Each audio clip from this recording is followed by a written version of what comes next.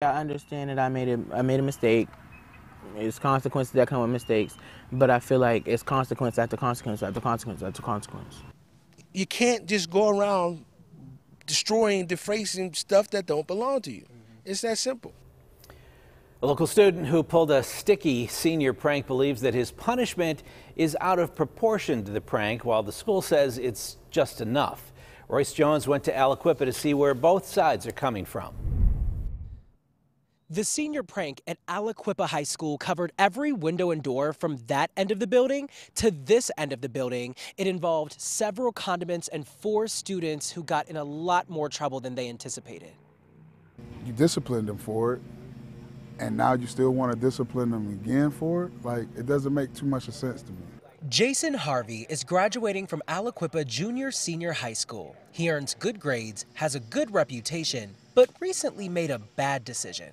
It was eggs, chocolate syrup, honey, and ranch dressing. We threw the eggs, we sprayed the bottles. We wrote 2023. The night of May 10th, himself and 3 classmates pulled a senior prank, coating the outside of the building in all of the condiments he just mentioned.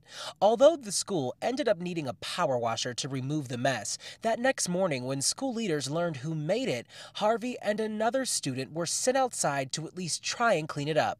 But as they would soon learn from the principal, their punishment was just getting started. I offered community service for the whole summer.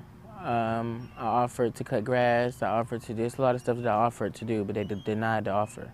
He was suspended for 3 days, which made him miss prom. And per the student handbook, any student involved in a senior prank is automatically banned from their graduation ceremony.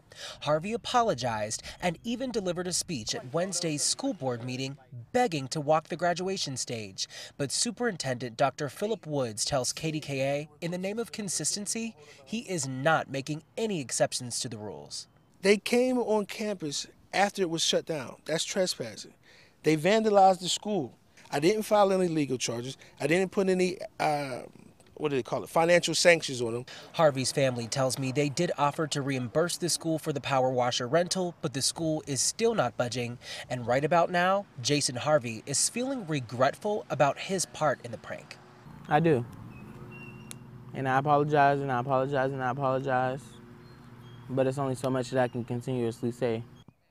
Graduation here in Aliquippa is Friday, June 2nd. I'm Royce Jones, KDKA-TV News.